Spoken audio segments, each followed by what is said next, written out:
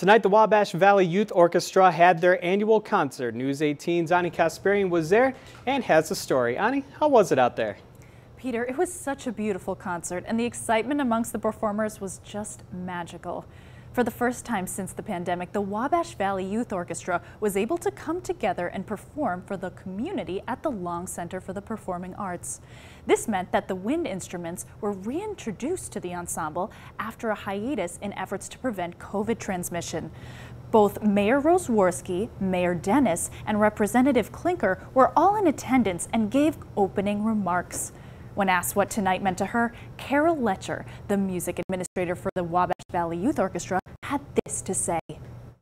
It means how important music is in students' and kids' lives and in a community.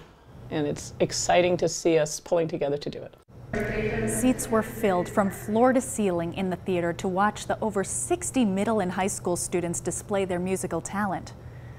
Truly a special night. Stick with us tomorrow to hear more from what the students who performed in this show and what the evening meant to them.